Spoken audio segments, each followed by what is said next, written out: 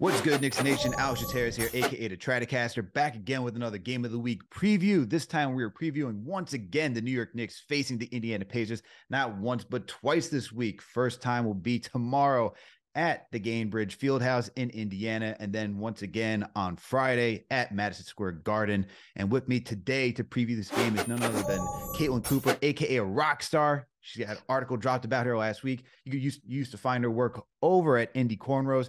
Now she's got her own site, creator of Basketball She Wrote. Obviously, there's some Agatha Christie background there, but we appreciate all that. Thank you, Caitlin, for coming on to the show today.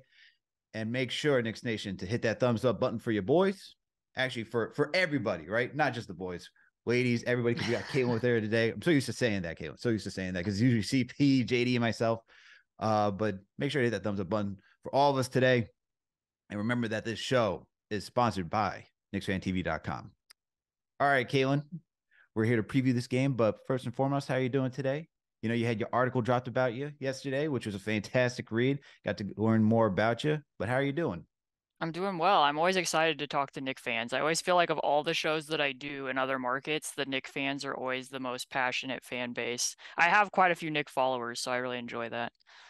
Yeah. No, absolutely. And it's fun because I think the historic rivalry, right, between the Pacers and the Knicks. So there's always something good there. And at the same time, people follow you because your work is just fantastic. I mean, we're going to discuss the article that was written about you and dropped yesterday, but your work is just, always rock solid, always learning something new, whether it's Benedict Matherin's jab step, Tyrese Halliburton's jump passing, all that stuff. So just a great insight to the game of basketball from you as always. But let's start this preview off.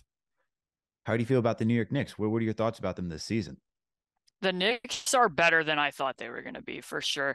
I did a preview pod with Adam Spinella over at the Box and One where we did like Eastern Conference seeding rankings. And as I recall, I was thinking about this last night when you sent me the outline.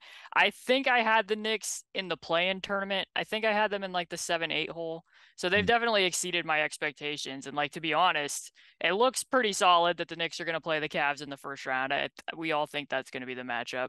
I'm not sure if that's fully been locked in yet, but I think that's my most anticipated first round matchup in either conference. I just think that there's a lot of fun chess match there. In addition to, obviously, there's narratives between, the Knicks didn't trade for Donovan Mitchell, Jalen Brunson win at Donovan Mitchell last year in the Mavs Jazz series. So I think there's going to be a lot of fun dynamics there. And those games have been fun to watch. I didn't get to catch all of the one last week between the Knicks and the Cavs. I saw part of it, but like the idea of, Okoro potentially having length on Brunson, and what can RJ Barrett do if he has a smaller guard on him. Like, I just think there's a lot of fun, little independent moving parts between those two teams. Yeah, it's gonna be a lot of fun just because, as you said, all the narratives that come with it. But I think the chess match is just in two inexperienced teams. Besides Donovan Mitchell and Jalen Brunson, who have a lot of playoff experience, both most of the roster on both of those teams don't, and it'll be interesting to see who can rise to the occasion. But I, like you, was in the same position to start off the season, thinking that they were somewhere like I thought max they can get to the six seed, like if everything hit right, but totally, things that we didn't account for, the Josh Hart trade, Brooklyn blowing everything up, and then, them doing a full on, I don't even know what they're doing right now. I mean, Mikal Bridges out there dropping 30, 40 points, just won Eastern Conference Player of the Week. So there's a lot of stuff going on over there, but yeah, totally for the Knicks. It's been definitely interesting. Has there been one part of this season for the Knicks that's really stood out to you? I think more so than anything, especially in the matchups with the Pacers, is how much impact Grimes has had. Like, Mm. particularly defending at the point of attack against Halliburton. Like, when he was healthy in the 2 games ago, like, even when Halliburton rejects a screen and goes away from it, Grimes was still able to beat him to his spot. I mean, I think that's honestly what led to the play at the end of the game where Halliburton ended up isolating against Julius Randle that kind of caused all the Mhm. hullabaloo afterward. Because, like, I think they were just having so much trouble with Mitchell and Grimes in the drop coverage that they decided, it's not necessarily the best tactic to isolate against Julius Randle on an island over on the corner. But I think that's honestly why they went to it. So I've really enjoyed watching Quentin Grimes this season. And then also, like, Emmanuel quickly coming into his own has been really fun to see. Like that's kind of what's great about the Knicks is that they've had these individual performances from different guys on different nights where, quickly can go get 40 for you. And, Julius Randle can have a big game against the Miami Heat. And then you can have, Jalen Brunson last week against the Cavs going off for, close to, what was it, 40? Did he go for 40 in that game too? He did go for 40. Yeah. Yep. Yeah. So you just never know which guy is really going to be able to pop off for you on a given night. So I've enjoyed that aspect of it as well. Yeah, I mean, as a Knicks fan, that's what I enjoy too. And it's interesting that you brought up Quentin Grimes because we brought on your former co-host Mark Schindler not too long ago when we did the Pacers preview way back, and he also mentioned how he liked Quentin Grimes on the roster too. So it's cool to hear some similarities in who you both appreciate on the Knicks roster. Moving along to the Pacers, though, what has your thoughts been about that season, their season so far? I mean, I think it kind of settled back down into what people anticipated. They were really over exceeding expectations in the early going, hit a skid over a 7-game West Coast road trip where they were still starting Jalen Smith and Miles Turner together. And it kind of became clear that, hey, this isn't workable. Like centers were being cross-matched onto Jalen. That was really impacting their offensive production during that stretch where, now wings are back on Miles Turner, making it easier to switch those pick and rolls. And so when they get back from the road trip, I thought Rick Carlisle was pretty shrewd to make the decision that, hey, we're going to try to start, playing really small and playing Aaron Nesmith at the 4 spot. And they really kind of took off from there. And I was thinking, this is a lot better than I ever expected this team to be. They won, I think, 8 of 10 games. They had some solid wins over like the Clippers and the Heat. And, the season honestly changed after they lost that game to the Knicks after the Wally Szczerbiak incident. That's where it kind of turned around. And then, Tyrese ends up getting hurt shortly thereafter on that 10-game stretch. And then they plummeted from there. And then he came back and they had a couple decent wins, but he's been in and out of the lineup. And now it kind of feels like they've settled back into, especially over these last 5 games where now we're back in development modes. We're getting, Benedict Mathurin into the starting lineup in place of Buddy Hield. It's not so much about winning or losing. Like if they do win, they have beat the Thunder, they have beat the Raptors with these depleted lineups, but it's more about guys getting experience. And that was where expectations were set before the season started. Okay. And with Buddy Hield, that's interesting because where do you see him fitting into this rotation moving forward, or not the rotation, but this team moving forward, because he brings that shooting that this team really needs, especially when you have Haliburton getting downhill. What do you expect his outlook for this future? Yeah, I mean, the chemistry between Tyrese and Buddy has been really important all season. For a long stretch of the year, they were the #1 assist combo in the NBA, Tyrese to Buddy. And like they're not a team that really likes to isolate. So Buddy Hield's pretty important in their scheme in terms of like if Haliburton gets a switch, they'll have Buddy come go screen that switch to create a little bit of hesitation. He's a very smart stack screener. He's very good at moving and relocating, better than anybody else on the roster, but he is on an expiring contract. They obviously have a lot of guards. That's why they're playing like 8 guard lineups. And part it was more feasible for them, but also they got to find playing times for guys. I mean, they just drafted Chris Duarte last year. He's a guy that's had, somewhat of a slumping season, but I mean, it will be interesting to see how they evaluate that because they have bumped Benedict over Buddy into the starting lineup. I think just to see, him get some reps against top tier guys. They throw the ball to him more, some in some isolation situations, have him assigned to top defenders. So it is possible that they could move on from there, but I do think that what Buddy brings in terms of playing alongside Tyrese is pretty important. So would you expect, because the Pacers drafted Benedict Mathurin, would you expect Mathurin to come off the bench again the following season? Because that would be interesting to have, a lottery player just sticking on the bench and being part of the bench unit. Yeah, I mean, it's worked this year, and I understand why Rick Carlisle's done it because Benedict's usage changes by about 8 percentage points when he plays with Tyrese versus when he doesn't. So him coming off the bench has allowed him to have more space to get more shots and do more with the ball in his hands than if he had been in the starting lineup. And also, I think that there's been somewhat of a dynamic too where, they play a game against the Heat and Benedict only plays 13 minutes. And some of that is an accountability thing for his defense and wanting him to earn, getting into the starting lineup and wanting him to earn what minutes he gets. They're not just unconditional with him. So that's been part of it. But for me personally, I would be prepared to start Benedict next year. I think they need to move into that phase and start building the chemistry between Tyrese and Benedict. Because even now, like Benedict is in the starting lineup, but Tyrese Haliburton probably isn't going to play again this season. Right. So I think it's important to make that switch. And then, if you are going to be playing both of the two of them together because of what each of their defensive limitations are to a degree, I think you're going to start Andrew Nembhard still because he brings a lot to them defensively. So that's why I said if Buddy stays on the roster, I kind of suspect that it will be off the bench, but that's just an inkling on my part. Interesting, considering that Buddy didn't like that out in Sacramento. He wants to be a starter, but as you talked about, you got Andrew Nebhard, you got Tyrese Halliburton, you got Benedict Mathurin. That's kind of the core moving forward. And right, isn't that Yeah. what you want to see Indiana do the following season? Yeah, and then that brings up the whole question of everyone we just mentioned. We didn't mention Chris Duarte.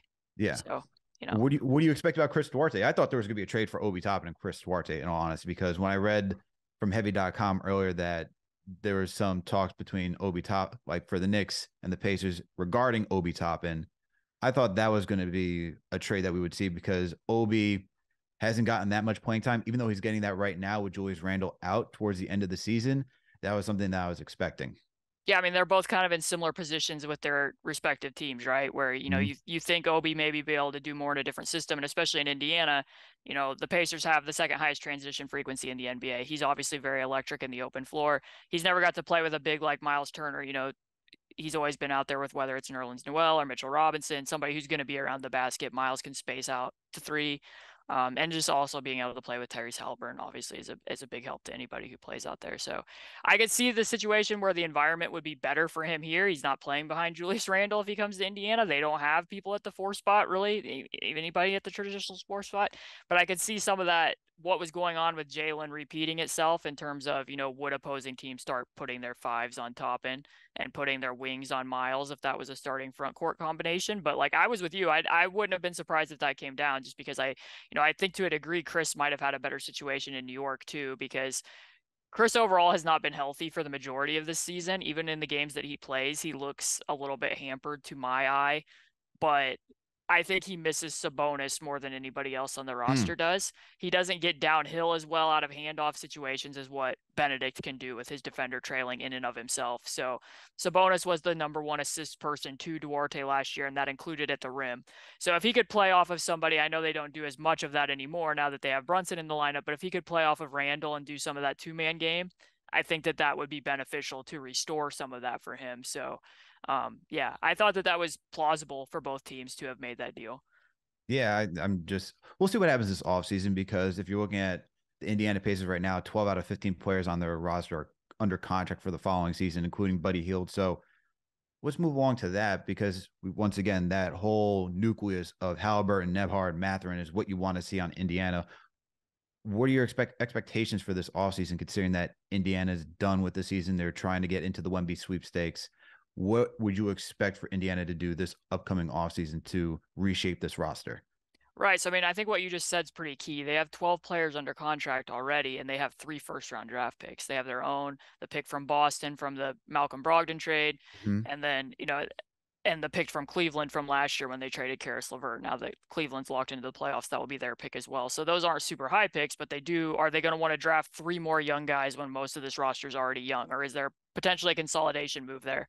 So there were rumors that they had talked to Toronto about OG Anunoby. I think that OG is a perfect fit for them at the 4, but is Toronto still in that type of mindset now that they've added Jakob Poeltl and they looked a little bit more like buyers and they clearly want to evaluate what they're going to do in the play-in tournament, potentially the playoffs as well. So I do think that them having 3 firsts is something to watch and whether they would consolidate that. And what we already said about Duarte and Buddy, I could see a scenario where one or the other of them isn't still on the roster next year. And then they kind of had this weird thing going on where they have a rotating backup big rotation where Ijax and Jalen Smith trade nightly, which one of them is going to start in place of Miles Turner because they're both just sharing one position, which is to say nothing of Daniel Tice, who is also on an expiring contract. So I kind of suspect that 1 to 2 of those bigs also will no longer be on the roster next year too. And bringing up Miles Turner, just got the extension. How'd you feel about that when you saw that happen? Because I've never seen a player in so many trade rumors and then stay with the same organization. So what were your thoughts when that happened? Yeah, it always seems like from an outsider perspective that the Pacers like to package that as they're not shopping Miles, that they're more so listening to offers about Miles. But, when you go and sign DeAndre Ayton to a max offer sheet, that suggests that you're looking for an upgrade at that position last summer. So I thought after that happened, honestly, I didn't really think that Miles was going to be on the roster at the beginning of the season. And if he was, it was going to be solely to recoup his value after the foot injury, kind of like what they had to do with Victor Oladipo a few years ago when it was pretty clear, like, hey, you're not going to re-sign here.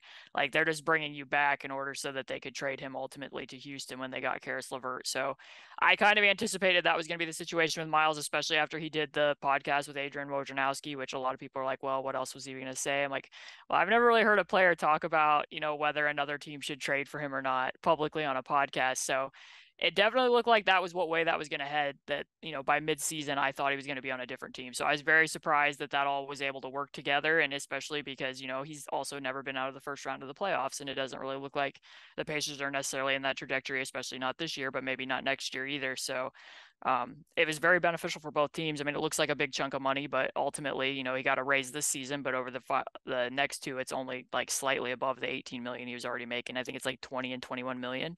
So he can be able to get back out in the TV deal. He'll still be under 30 when he goes out to the next contract. And for the Pacers, it's worked out really well. Like, this is definitely the best season of his career. He's done things I haven't seen him do in a Pacer uniform before. The relationship with him and Tyrese Haliburton has worked better than I expected. I didn't think that pairing was going to be as good as what could have been the case with Ayton, because for Miles's career, especially even when he started at the 5 the last time, he's not a big who typically rolls to the basket. He's never rolled on more than 50% of his screens. So Tyrese being somebody who dribbles off the pick and is more, prefers to survey rather than punching it to the rim, I thought was going to pair better with a rim roller, but that's come into play. And the two of them have found decent chemistry in the pick and roll. And obviously what Miles does defensively is pretty important when you have Tyrese on the floor at the other end too. So, all worked out much better than I anticipated, I guess, is my very short summary of my long answer. I love it. I love it. I love it. Just because and I guess with Turner, it just made sense with how the way that they played, especially once again with Haliburton, who's able to get downhill. It just didn't make sense why you'd leave somebody on the trade block for so long and just constantly shop them when he's been a valuable player, in my opinion, for the Pacers. Sure, he's had an up and down career, but I thought that he still added some sort of value that most teams were sought after, and I don't know why you wouldn't want a big that could stretch the floor and still a solid defender as well. I think in the past, especially these last few years when he started with Sabonis, one of my frustrations with him, I know that's the main thing that people point to, that it's a change in context. He's now at his natural position at the 5, which does matter, because for a long time, even before Sabonis was on the team, when Thaddeus Young started, if they played a team like Utah when Rudy Gobert was still there, Rudy Gobert would guard Thad, not Miles. Or they'd go to Philadelphia and Joel Embiid would guard Thad and Ben Simmons would guard Miles, which would then really marginalize Miles in the offense. So if he wasn't getting to pull an opposing 5 into the space, was he quote unquote really a stretch 5? And then also the other impact of that is a lot of times he wasn't really stretching the defense. It was more so that teams were just, willing to live with it. Kind of like the Knicks, they would assign Mitchell Robinson to him. They would have Mitchell Robinson sag off. And sometimes he'd give you more than he bargained for. He might hit 7 threes against the Knicks. Other nights that wouldn't necessarily happen, but he's not always been the best at finding his own usage and making quick decisions. And this year he's been better at that. And just one thing that I would point to, last year they played a game against Boston. It was, makeshift lineup. So we're talking about Dwayne Washington Jr.'s out there, O'Shea Brissett's out there, they're into the bench guys are playing with him. And Boston was fronting him with Josh Richardson, even though Robert Williams, Jaylen Brown, and Jason Tatum were on the floor. That's who Ime Udoka was guarding Miles with, because they just didn't view him as a threat in the post at all. So now this year they're playing Boston, and you'll see Miles is oh, he's actually getting the Al Horford assignment. He's making a tough shot, or he's rolling to the rim against Robert Williams and dunking, or he's getting a switch against Boston and they're actually bringing a double and he's scoring against the double team. He's just been a lot more decisive and patient in the post. And just, like I said, a lot of things that I would not have projected from him last February, he's suddenly started to do them. So I think that the Pacers felt a lot more confident in that, knowing that he had rounded out other areas of his game as well. Okay, and you keep bringing up Sabonis. I just got to ask, what were your thoughts when that trade happened with Sabonis for Haliburton? Were you excited about it, concerned about it? Because Sabonis has been, you see what he's doing on the Kings right now. Obviously, we saw what Haliburton was doing on the Kings, and did you feel like it was a fair trade? Were you excited to get Haliburton and move off Sabonis? Were you excited that Indiana made a splash move? What were your overall thoughts when that deal went down?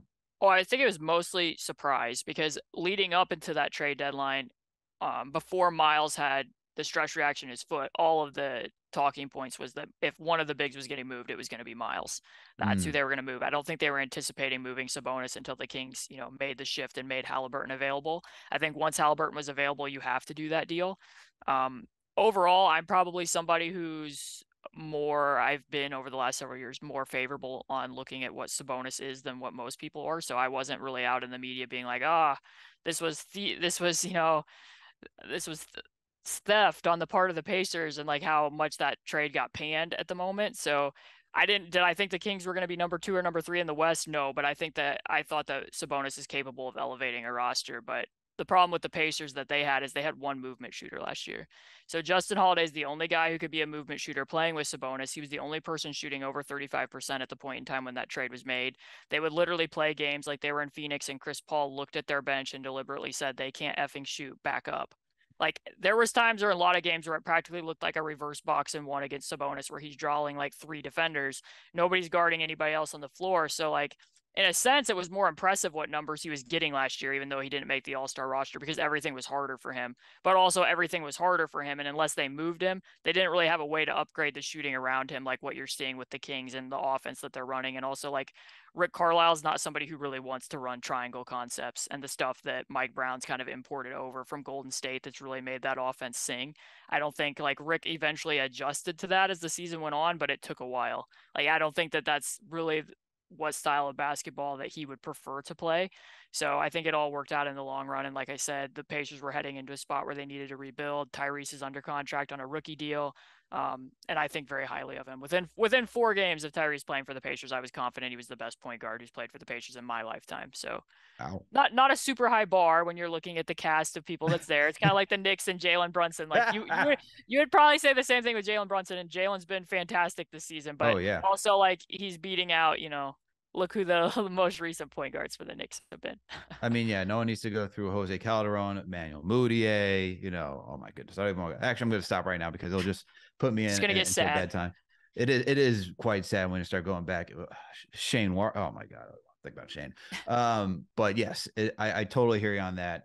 But at least we shared one point guard, which was Mark Jackson, who played for Indiana. Probably the most recent other good point guard for the Pacers. For sure.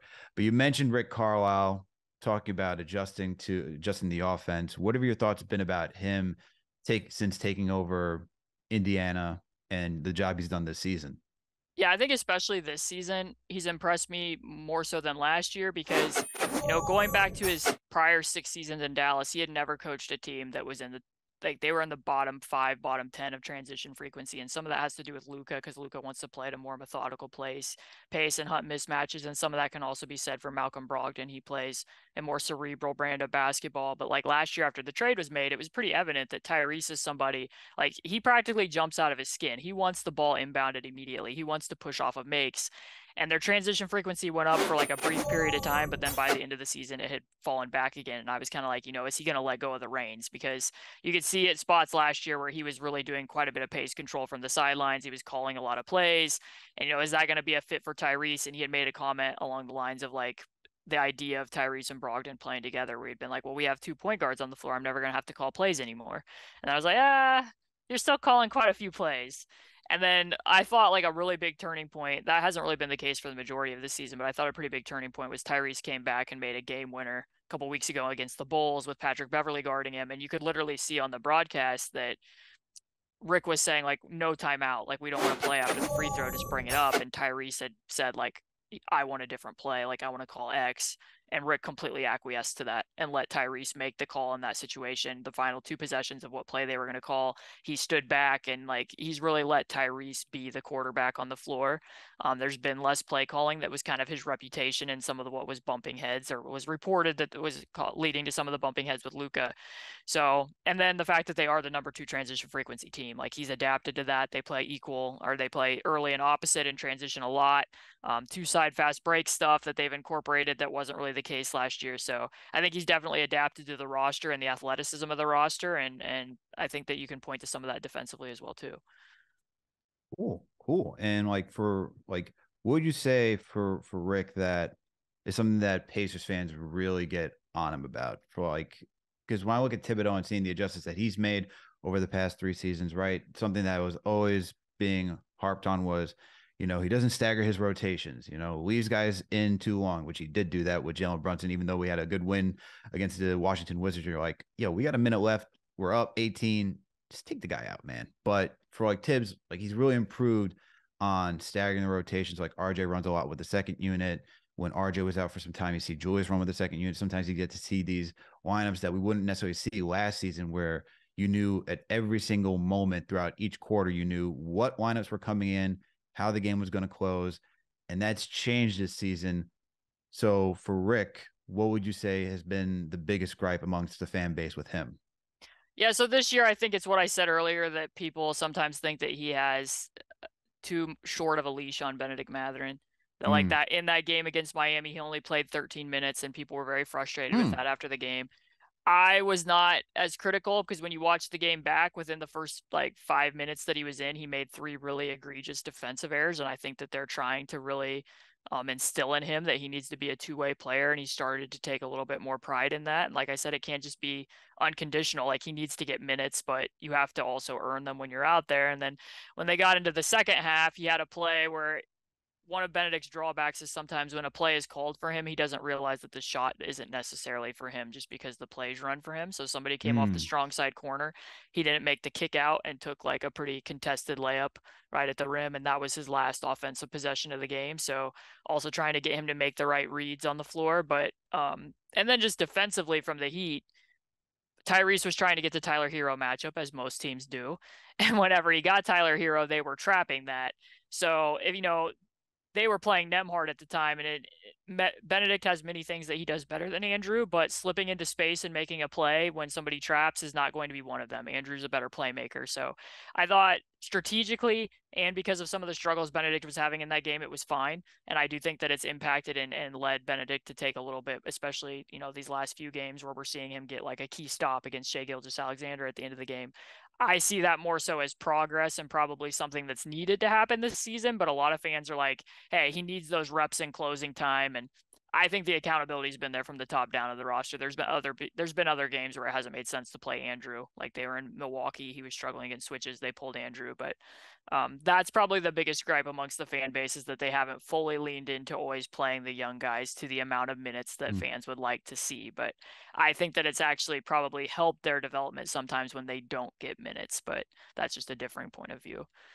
No, I totally hear that. And I think that the same could be said for what Tom Thibodeau has done with this Knicks roster.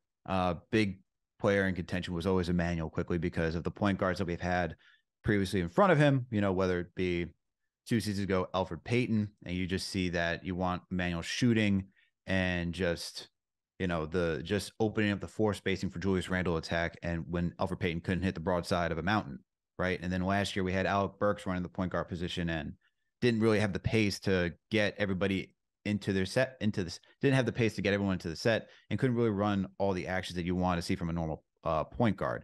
Now with Emmanuel Quickly, you could say that over the 3 years, Thibodeau knew what he was doing, because you watch Quick this season when Jalen Brunson's out, he could run an offense, especially when he's locked in. He's still a good 3-point shooter, but he's added so much to his game to make him even more of a lethal guard, because he can attack at all 3 phases now.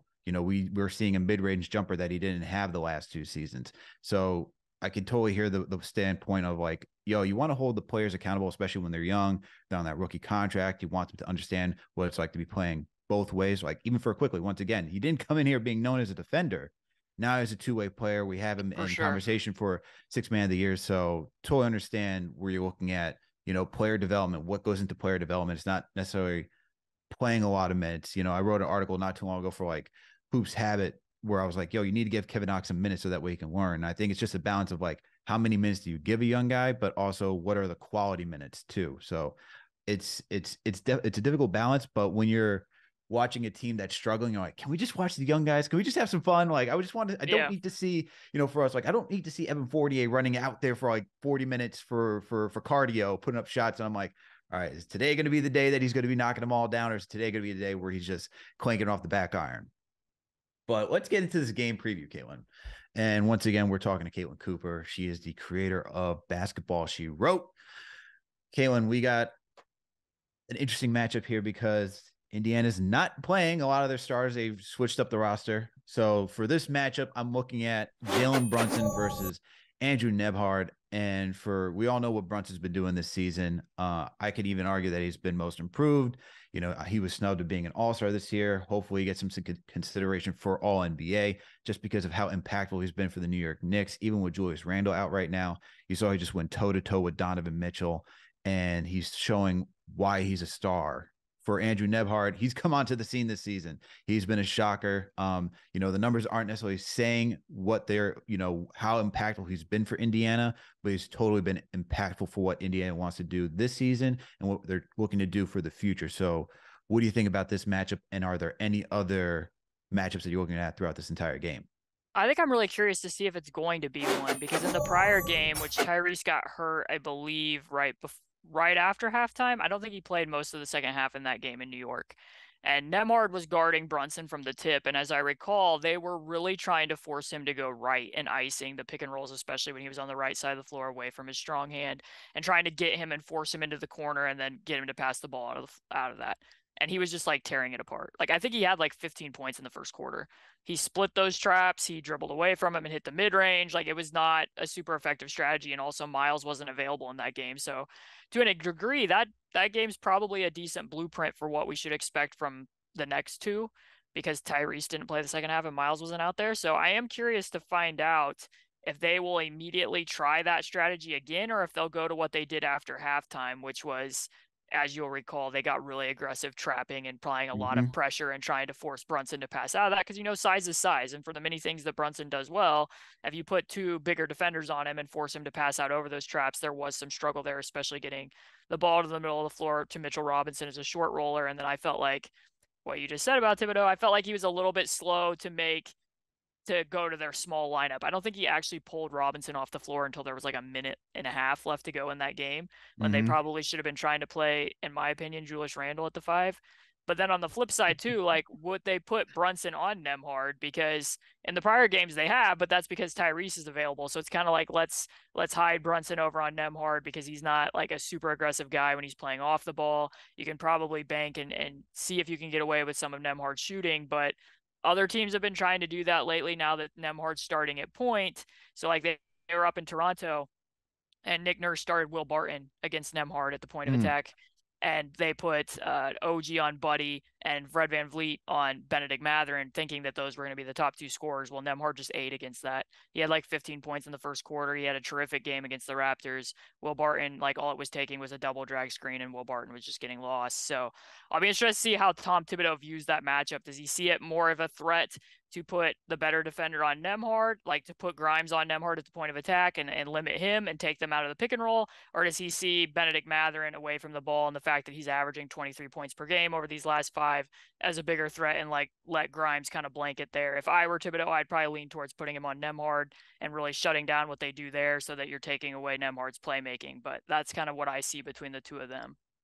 Yeah, there's two things that you mentioned. First, I'm going to start off with the thing that's funny to me is just like Julius Randle at the 5 is, it sounds like Tom Thibodeau's that's absolutely not. Like, we saw that in spurts actually towards the end of the season, where now that we have Josh Hart, Tibbs is more, I guess, open to the idea of playing Randle at the 5 to go small. We saw Jalen Brunson, Emmanuel Quickly, Quentin Grimes, Josh Hart, and Randle out there once.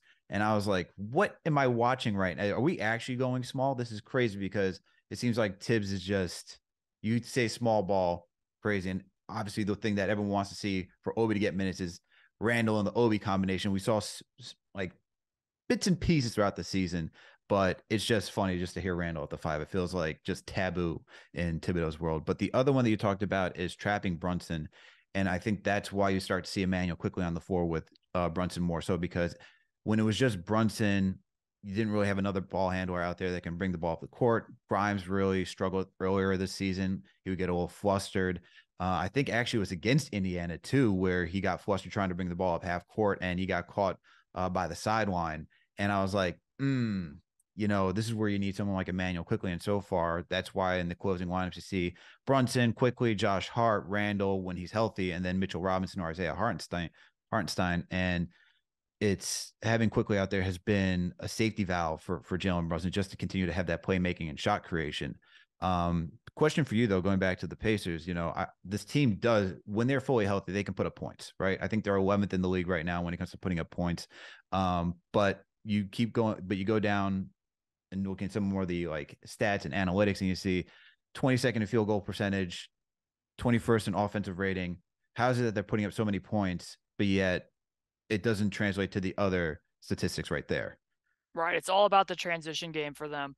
So that's in part why the Knicks probably aren't always the best matchup, because they hit the offensive glass so hard. Like, sending Mitchell Robinson to the glass makes it harder for the Pacers to leak out and do what they want to do.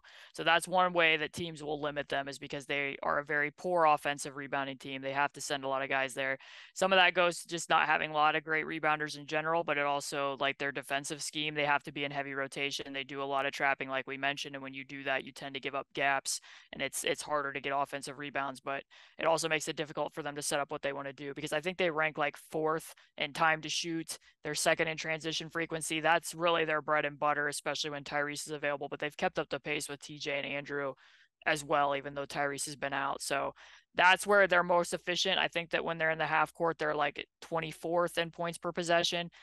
They don't have a lot of shot creators there. That's why they don't isolate a lot. It's pretty much like, Tyrese is the engine. If you don't have somebody like that, when a team starts to switch out, then they can get a little bit more limited if they don't get to the next action. So you really want to contain them to the half court as much as possible. And one way to do that is to be really aggressive on the offensive glass. Okay. And then flipping to the other side of the ball defensively, you look at the stats and defensive rating Pacers are 26. And I know defensive statistics aren't necessarily the best way to determine if someone has a good defense or not. But for Indiana, would you say that their defense has been the biggest issue for this team so far? That's what they need to solve the most going into the offseason. And I kind of feel this year, like going into the year, I didn't expect them to be a good defense. I thought they'd be in the bottom 10 just based off what the results were last year. But I wanted to be clear as to what the mission was on that end of the floor. Do I understand what they're trying to take away and what they're trying to accomplish? And I think that I do. Like, they have, a very aggressive presence at the nail. They want to protect the paint first and spray out the shooters second. Miles's role has changed dramatically on that end of the floor, where they have to a lot of times assign him to lower usage wings, or if it's a big who doesn't shoot like Mitchell Robinson, he'll guard that person, but he'll be very brazen in helping off, because he has to stay low around the basket because they're playing 4 guards. When you're playing Aaron Nesmith at the 4, a lot of times they'll cross match Nesmith onto the big so that they can switch all the ball screens, keep Miles around the basket. But the problem is they just don't have guys who can stay in front. Like, Nesmith and Nembhard are better than what the situation is with Halliburton and Hield. But even if you have like a complex screening action, sometimes Nembhard can get spun out as well. So you're seeing a lot of peel switching from them. And when you have a young team doing a lot of peel switching, sometimes, that can lead to not necessarily having a hive mind and knowing where people need to get back out to the perimeter. So, they have a lot of trouble staying in front. They give up a lot of blow-bys, give up a lot, of dribble penetration off of screens. So they kind of have to pack into the lane. And then the numbers that you would expect to see based on what your eyes are telling you isn't exactly what happens, because they give up a very high rim frequency, which, fortunately Miles is there to depress. But given how aggressive they are at bringing defenders over and pulling in, you would expect them to be giving up more from the 3-point line than what they are. So that's a pretty good indicator that, there's cracks in what you're trying to accomplish, given what the scheme's drilled to do. So that needs to be number 1 on their offseason to-do list. Okay. And then let's transition from the starters going to the bench now, because now that you don't have a lot of your starters there, you're elevating guys to be coming off from the bench. So for the battle of the benches, it's been interesting because the Pacers bench, like, they're top when it comes to offensive rating. They're actually 3rd, but once again, the defensive woes are there. What do you expect from the matchup between the Knicks bench unit and the Pacers bench unit? Yeah, I remember in the one home game that, it was around the time when Isaiah Hartenstein was kind of still struggling with the Knicks. But in that particular game, like, he didn't put up numbers, but they were playing him and Sims together at the same time. And then the Pacers were then matching, playing big with Isaiah Jackson and Jalen Smith playing at the same time. And Isaiah is kind of somebody who still don't fully understand what his most ideal pick and roll coverage is. Like, he's ideally somebody who's a switch big and can move laterally, but he takes some wrong steps. And then drop coverage wise, he still hasn't really mastered the nuances of what depth he needs to be at. So a lot of times he's better being more proactive and jumping out above the level. So that's what they were doing against RJ, because they had nobody who could really stay in front of him. But then it becomes tricky when Isaiah Hartenstein's on the floor and you're blitzing the ball handler, because he was just like picking them apart off the short roll. So that's something that's out there. TJ McConnell's been terrific over these last 5 games. He's shooting like 68% from the field. They actually brought him back into the game to finish against the Thunder, and he kind of iced out the Thunder with some 3 or 4, pull-up middies like he's known to take. So TJ's been kind of on a heater, but yeah, as you say, when you're having to promote, you've promoted Benedict Mather into the starting lineup. TJ's been in the closing lineup. So you are depleted there. And then they've had some kind of, wonky units at times where like we're seeing like Jalen and Ijax and Brissett and Wara all playing at the same time, which is like the opposite of the 4 guard lineups they've been playing all year. So I wouldn't be surprised if that tilts toward the Knicks kind of like what the whole game will most likely be like. Yeah, and I'm looking at this for the bench unit. I think the Knicks got the advantage on this one right here, especially with the addition of Josh Hart. And depending if RJ is back for any of these games, because I know he was out last time with the illness. If Quickly and Hart are back on the bench together with Hartenstein, they've just been so dynamic. Whether it's Quickly finding Hartenstein, utilizing the Quickly Hartenstein pick and roll, which has just been something that's been a pleasant thing to see because it allows Hartenstein to work the high post and start using his passing chops, whether it was like to Miles McBride in the last matchup or finding Josh Hart who's cutting, or even finding Quentin Grimes, I believe, on some occasions. Like using Hart's passing ability it's just opened up a lot for the Knicks offense, just creatively. And then with Quickly and Hart, like they're just a duo of a backcourt to be reckoned with, whether it's Hart's physicality, Quickly shot creating, and now playmaking. And even I should even say Hart's playmaking, because Hart's playmaking is up there as well. So I think for the Knicks, this is going to be an advantage to them. But, there's TJ McConnell still, who always likes to give some problems. Is he coming off the bench or is he starting now? Yeah, he's coming off the bench, but like I said, he has been in the closing lineup where they did have him finish against the Thunder, and it was kind of wild to a degree because it was just like down the stretch, just get a screen wherever Shai Gilgeous is, like just put Shai Gilgeous into action, get lower than Shai Gilgeous, turn the corner, make a midi, and then to the point where they ended up actually putting Lou Dort on TJ. And not only just like when TJ was playing off the ball, like that's how concerned they were with him getting into the paint because he was causing enough problems. So, yeah, I mean, he's been an engine. He's been playing really well for them over the last 5. And those shots that sometimes that can be a little fickle. Sometimes he can go through stretches where they aren't hitting. But I feel like I can't remember the last time he's missed one right now. So, yeah, he's played well for them, and he doesn't seem aware that like it would probably be better for the Pacers to be losing games right now. Not that players are aware of that. But they have picked up some wins here lately, getting a win over the Thunder, getting a win over the Raptors, so, and ones that you wouldn't expect them to, where they've proven to be feisty. So, but isn't that what you like to see? Don't you like to see like that feisty nature in a team that's down some players? Because even though I get wanting a better draft pick, you also want to see that you actually have some talent on this team. mm-hmm. So are you in that camp, or would you just rather see this team just completely go all in and go get Wemby? I mean, I think it would be better for them to add another long-term piece because let's face it, the Pacers aren't the Knicks. They're not going to get somebody like Jalen Brunson to come sign with them in free agency. But I do think that they have had positive strides from guys and that this has been a good learning experience for them for the reasons that I just said. Like when they did play the Thunder, they put Benedict Mathurin. Well, they didn't put him on him. He got switched. Shai got a switch against Benedict. Benedict made a good stop. He didn't bite on 2 shot fakes, used an opposite hand contest. Shai misses the shot. Like that's valuable, going into next season to be giving him those types of reps against those types of guys in closing time minutes. So you can't be too down when they get a win in those types of circumstances. I'll put it that way. I hear you on that. But Caitlin, I appreciate you breaking down this game with me. What we're going to get to your section on just giving you some hype because of the article that came out for you. But what is your score prediction for these 2 games coming up? Well, the Knicks have had a pretty high-powered offense. I guess it depends who all is available for them. Do you think RJ is going to be back? Like, I think he'll be back. Yeah, I think that I wouldn't be surprised if the Knicks score over 125 in this game, just because of what the Pacers have been. I mean, they've had some games here lately where they've been giving up close to 140. So, I wouldn't be surprised if it's a very high-scoring game between both teams. Wow. 140. That's crazy. I can't. It's first of all, the things that you said is just like, we're not like the Knicks who can get someone in free agency. That has just been different for just watching that happen. And then you're saying Knicks scoring prowess. That's another thing I can't even believe. That's just hearing. I'm gonna go. I'll go probably 120. Pacers like to step up, especially McConnell. McConnell has something against the Knicks. I don't know what it is. I'm gonna go.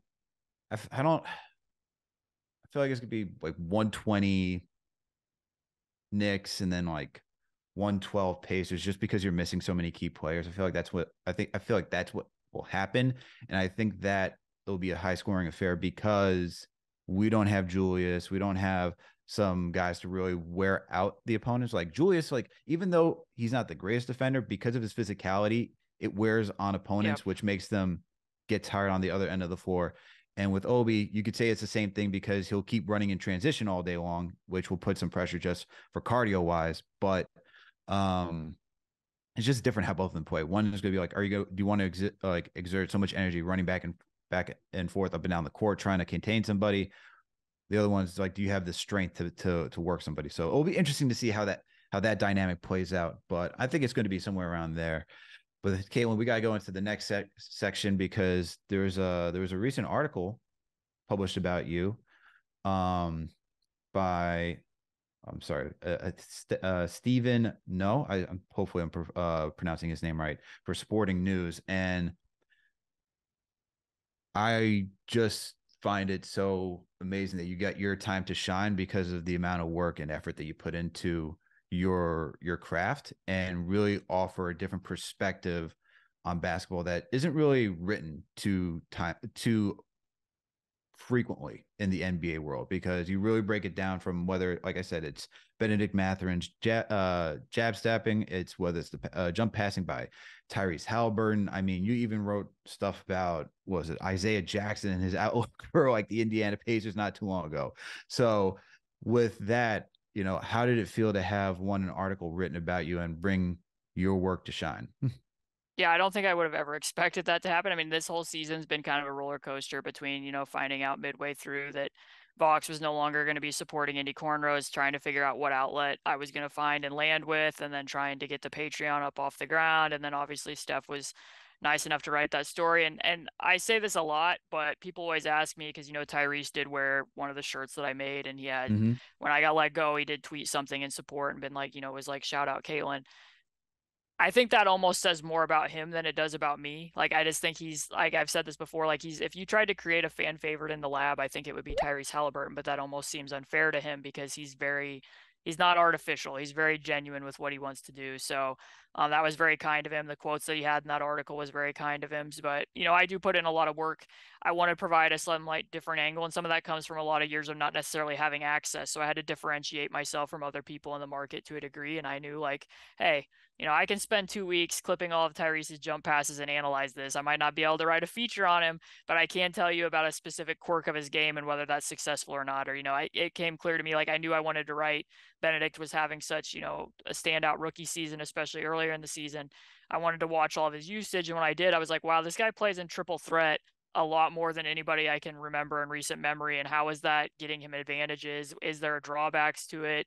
And then it turned out that, it's very effective for him in terms of using the jab and go, especially going to his left. So I think it's just me being curious by nature and wanting to find unique angles that hopefully aren't being told other places. And, also I cover a team that there's not a lot of people covering it. Like there's probably only 4 or 5 people who are really committed to that beat and work at, major outlets or who write or podcast about them regularly. So it's a little bit easier to stand out to a degree when you're in a smaller market, because I know that there's a lot of people, yourself included, who are very talented covering the Knicks. The Knicks have a very large media contingent covering them on a regular basis. So, Yeah, I want to put it, like I think it's just what am I going for? Don't sell yourself short. It's just not that you're just covering for like a small market team and stuff like that. Like your work stands out regardless. Like I think if you wrote about the Knicks, if you wrote about any other team that you chose to, even in major media market, it would just stand out just because of how detailed it is. And you talked about in your article on, your father's a coach. You get to see it through a coach's lens and how you are able to dissect this game, which I think, you talked about. It helps you, but it also helps us because you have that ability to not only look at it through a coach's lens, but break it down in a way where it's comprehensive for someone like myself, who, when I read this, I'm like, oh, this is how you utilize like a screen, whether it's like, or even a ghost screen, something of that simple of that nature, right? Or how you utilize like your movements, your the positioning of the body, like all that type of stuff is so critical to what you do, which is why it's amazing. I mean, look, you're even getting praises from Rick Carlisle. He said, this is the quote from the article: her work is very compelling, it's very detailed, certainly in depth, and it's unique because it comes from a perspective of real basketball knowledge, not just analytical knowledge. We see your work a lot and have great respect for it. And you talked about Tyrese Halliburton wearing your shirt too, right? And he's also giving your flowers on the jump passing because he likes to utilize it a lot, right? His quote is, "I appreciate people who pay attention to the little nuances of the game. Obviously, the work it took for her to do the article was super cool, and I appreciate it because my whole life I've been told not to jump and pass. So I appreciate having someone on my side." And I think that when you're starting to see not only teams recognize it, everyone recognizes it. Even Chris Herring has retweeted you so many times. Your articles have been even published for, it was 538 that you wrote for, right? And just the detail you go through looking at Eric Gordon in that article is just very impressive. So your work is just want to give you your flowers on how thoughtful, how appreciative, like how much I appreciate it, because I learn a lot. Even though it's not my team, I still get to learn something to take to my knowledge and what I do on a day-to-day basis, whether it's covering the Knicks or just talk about NBA worldwide. So really appreciate everything that you've done. With your dad being a coach, did you ever think, like, I know you said you don't want to, I think you said you don't want to be a coach because of all the stuff that goes in there, but did you ever think about wanting to work for like an NBA team? Because the amount of film that you go through to break all this stuff down, it's like, it is truly NBA worthy. Yeah, I mean, it's something that I've considered. I've talked to a few just kind of on like a get to know you type basis, like especially right now, like teams weren't necessarily hiring in the middle of the season, but they're like, hey, if something comes up, you're a person of interest, and maybe, like an invitation to apply type of a thing for different positions. But I think part of it for me is like the more I know about basketball, I think I find out how much more I don't know. So there is like an intimidation factor of like sometimes when you talk to people behind the curtain, it's like, oh wow, I would not have even thought to look for that. Like and I think it's a good thing, especially from a writer perspective, because I am very curious and that pushes me to constantly be wanting to learn more from people who I think are smarter than me. But it also is somewhat intimidating as well, and wondering like, what if I get in there and I'm in over my head?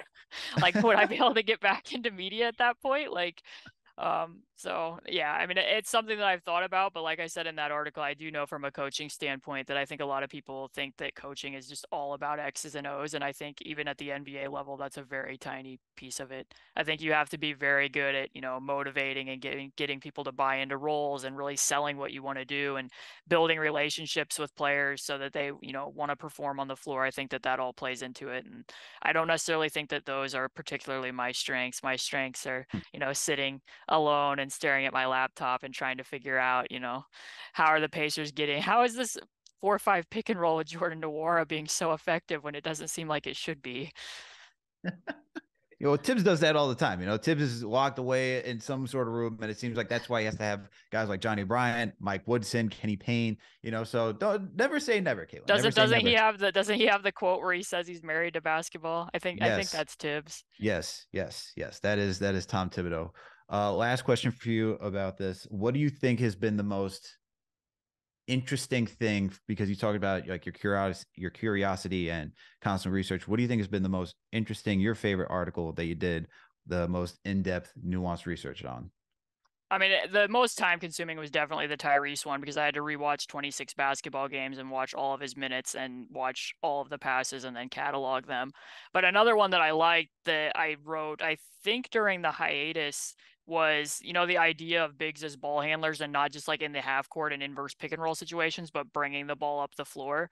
And so there was times during that season where Nate McMillan started to give, Sabonis a little bit of leeway to be like a grab and go big. So I watched all of his rebounds and then clipped them all to see like did he push and what happened on the possessions when he brought the ball up the court. And it was kind of revealing because he would immediately go into like DHO handoffs with contact with Doug McDermott, but it was almost always on the left side of the floor.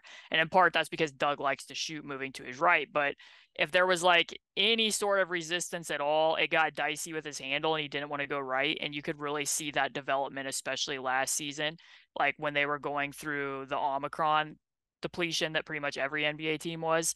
Like Mm-hmm. Rick gave Sabonis a lot more point responsibilities than he had had over his prior seasons. And you could kind of see him like, oh, he has a left to right cross over, a brush screen in transition. And now he's making a pass to his right. Like being able to really track those types of developments and how these guys, especially when they're at an all-star level, can still improve. That one will be one of my favorites. I think it was, I think I called it analyzing Domantas Sabonis doing point guard things, I think is what I Hmm. called it. So, now we are seeing, like, obviously Jokic is the originator of that, but we are seeing more and more big, sometimes even off of inbound passes, just being the guy bringing the ball up the floor because it makes it easier, to not have to enter the ball to them in the post, and what that can be, especially if teams guard guys with smaller guys. Like if you're facing somebody like OG Anunoby above the break, it's harder to run delay than if you're just the guy bringing the ball up the court. So I think I would point to that one. Okay. And I'll definitely check that one out. But Caitlin, thank you so much once again for coming on to the show and previewing the Knicks versus the Pacers for the remaining 2 games that they got this week. Please let our listeners know where they can find you if you got anything coming up. And yeah. Right. So my handle's at C2_Cooper. The Patreon's patreon.com/basketball. She wrote the subtitle's a blog about the basketball played by the Indiana Pacers. It is obviously a Pacers centric blog, but like you said, I like to think that if people go over there and read the unlocked content, that maybe it can help you learn a little bit more about your team and what your team is or isn't doing. So there's that aspect. Most of that content's unlocked, but there is some that's behind a paywall. I do a monthly mailbag that I put a lot of attention into. If people want to ask questions, I'm very thorough with that. So and then, I'm just looking ahead to the games with the Knicks this week and seeing what stories there are going to be to tell from those. So awesome, Caitlin. Thank you once again for coming through. And to Knicks Nation, salute to all of you for checking in. Make sure to hit that thumbs up button for everybody here today. And make sure to subscribe to the channel. Also, make sure to check out KnicksFanTV.com. And we'll catch you later after the Knicks play the Pacers this week for post game. All right, everyone. We out.